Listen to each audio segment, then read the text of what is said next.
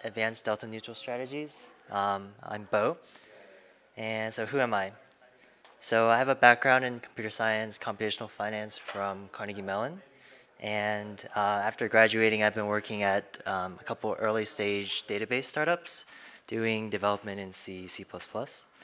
I actually started DeFi relatively recently compared to some others here, and started back in March.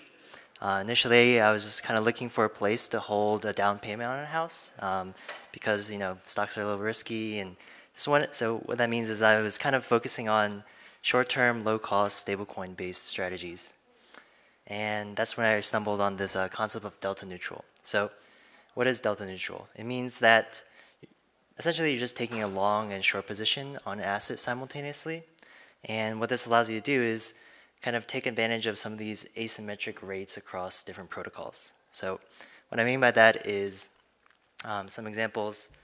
The perpetual trading platforms, they rely on funding rates to kind of keep assets at peg, and you can kind of find arbitrages across them.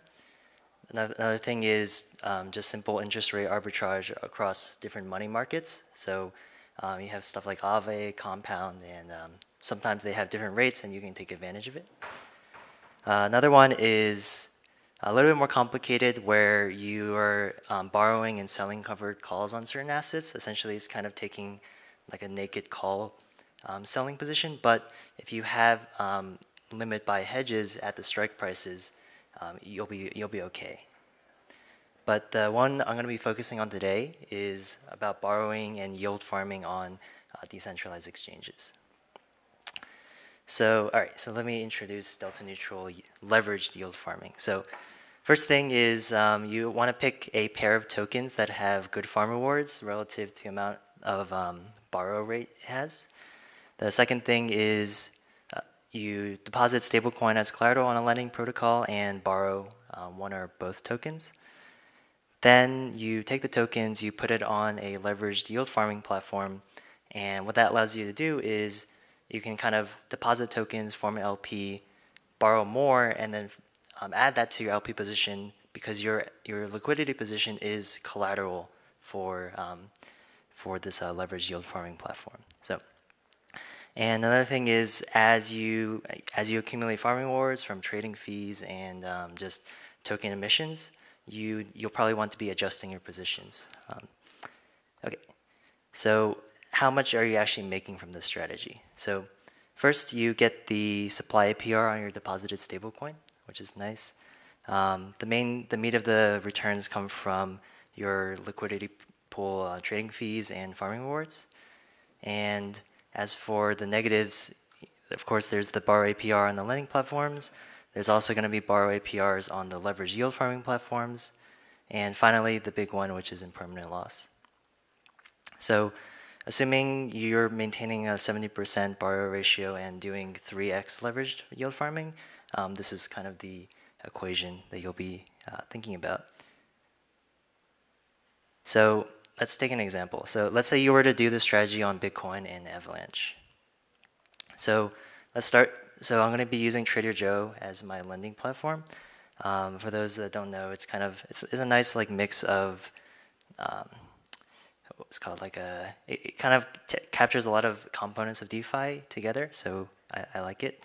And also gives you additional emissions for depositing, which is always a plus. And then so you take 70%, so that's $70 of AVAX. The borrow rate for AVAX is 8.34. And then we'll be using Alpha Homura for the leveraged yield farming platform.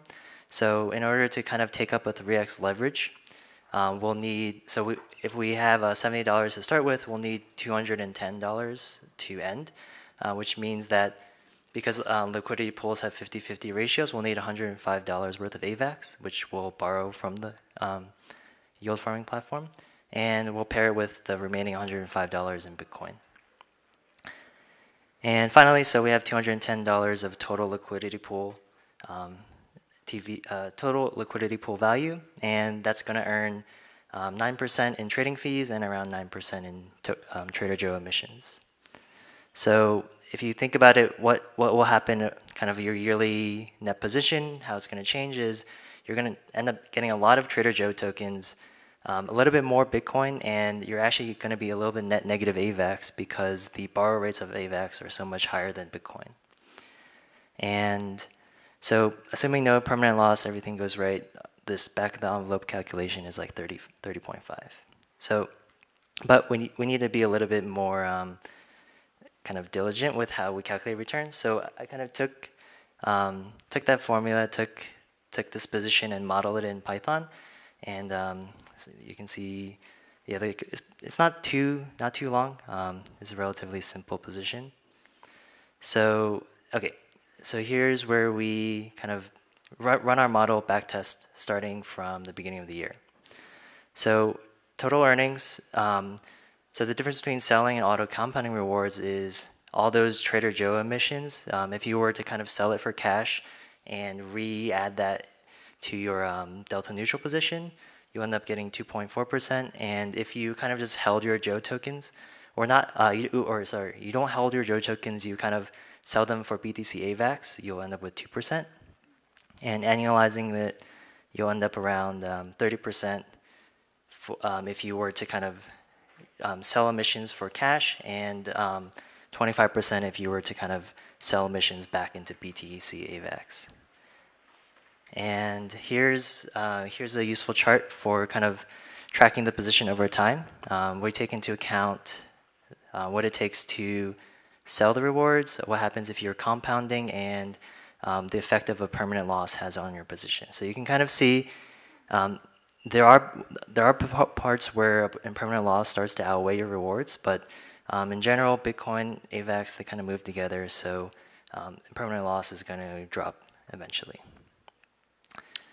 Okay, and here's the actual returns if you were to implement this strategy starting beginning of the year.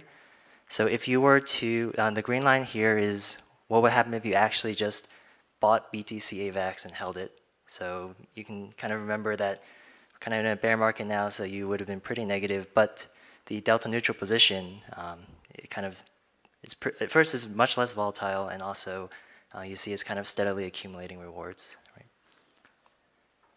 Okay, so let's say 30% returns is good, but you can do a little bit better.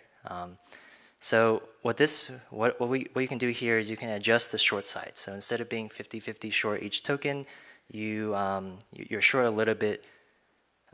You're short more one side than the other. And what this lets you do is you can kind of take these inflationary farm tokens that you see on different liquidity pools and actually short them with respect to a more stable asset.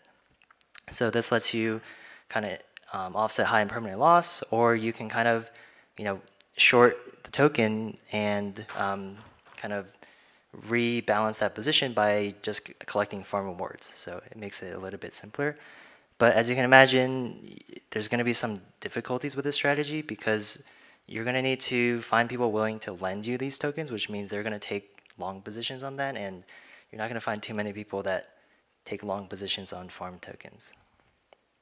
All right, but here's an example that I tried that actually worked out. So if you don't know, Orca is a kind of a Uniswap style fork, or more like SushiSwap because they offer farming emissions. But it's a pretty big decentralized exchange on Solana, and so you could expect if you pair it with a Solana token, they generally move together. So I'm going to start a little bit earlier this time, so back in last year of November of last year.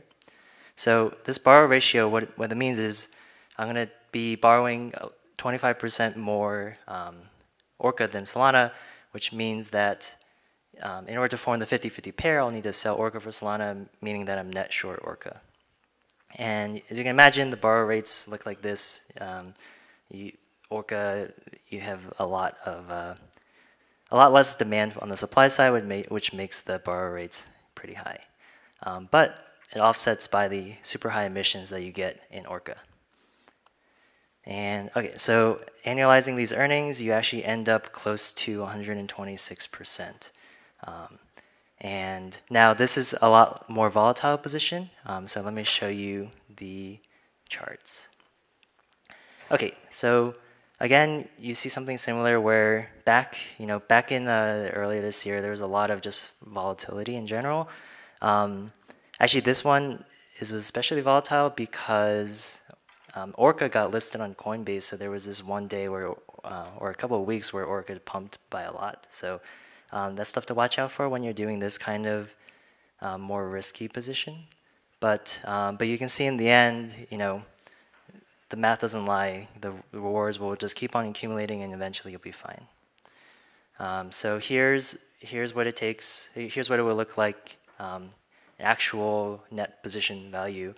So yeah, you'll see this, especially with the selling rewards, kind of accumulating the compound method of like accumulating the pair. So Solana Orca is not very good because you can see the price of Solana Orca ratio.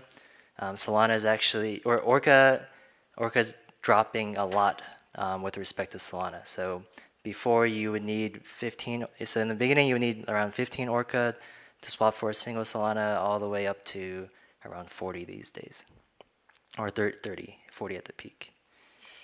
Okay, and here's an interesting kind of picture of what it would look like if you used different borrow rates. So the one we were talking about was the yellow one, which is 25% Solana, 75% Orca.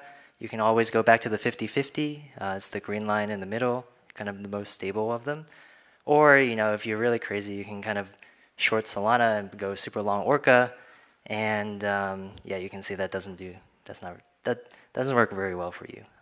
But it did work very well in the beginning, back when Orca was pumping a little bit. So, all right. Oh, I guess a cool thing here is that if you want, you can kind of switch between positions, so you can kind of adjust your borrow and long on the fly, so to kind of like capture all this movement. But that's more taking like a trading view on things. So all right, some closing thoughts.